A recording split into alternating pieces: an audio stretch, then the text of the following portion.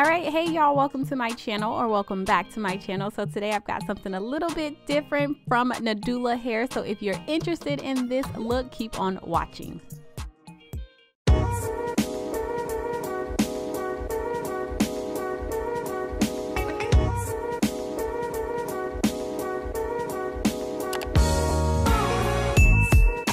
Alright y'all, so let's get right into this look. So first I'm starting off using my Black Panther 24-hour edge control. This has been my #1 edge control. I've been using it in all my headband wig, all those kind of videos, and not just period, like every single day.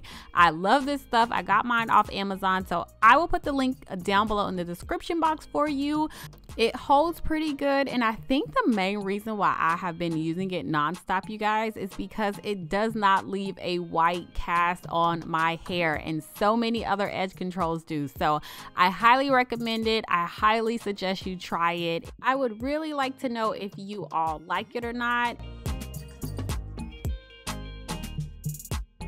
And because I am addicted to this stuff, my legume jam, I'm popping this on my edges like I do in every single video as well. This is the secret weapon that I'm sharing with y'all. If you want your edges to stay in place, you don't need a lot of it, but this combo is perfect. It's the best combination I have found to keep my hair nice and laid.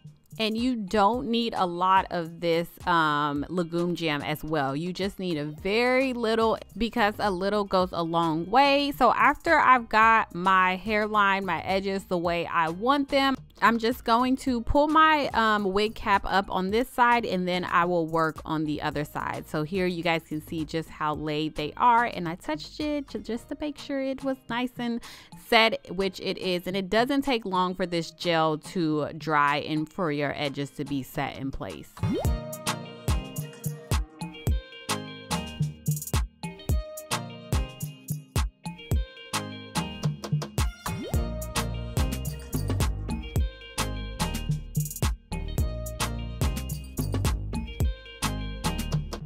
So if you use this special coupon code, you are able to get 5 random free gifts. So this is just everything that was included in my bag here, and I will put that down below in the description box as well for you guys. But this is the unit we are working with today. So this is their kinky curly 3/4 wig, or also known as a half wig. The difference with this is it doesn't have like a headband. So you've been seeing a lot of headband wigs. This one just comes without the tension bands.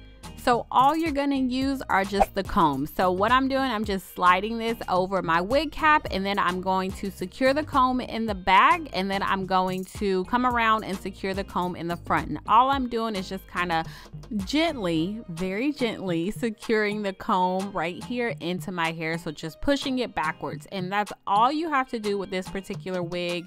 And I just tugged on it a little bit just to make sure it stayed, just to make sure it wouldn't come out.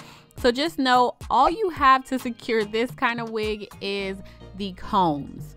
So as far as styling goes, I'm just spraying a little bit of this Cantu spray on the curls, and then just brushing them out with this paddle brush. I do recommend not brushing this hair when it's installed. So just brush it, comb it out, and then pop it on your head, because then it's not pulling on your hair or anything like that, which it kind of was for me. But I just, you know, I just went as gentle as possible. So if you do have to comb it out while it's installed on your hair, just make sure you're very gentle and very light with it. It wasn't super tangly or anything like that. It's just that the curls are a little bit tighter than normal. So just take your time whenever you're brushing the hair and combing the hair through. And to define the curls a little bit more, like you see right here, I did pop a little bit of my Lotta Body styling mousse or styling foam on top, just to give it some hold and some definition as well.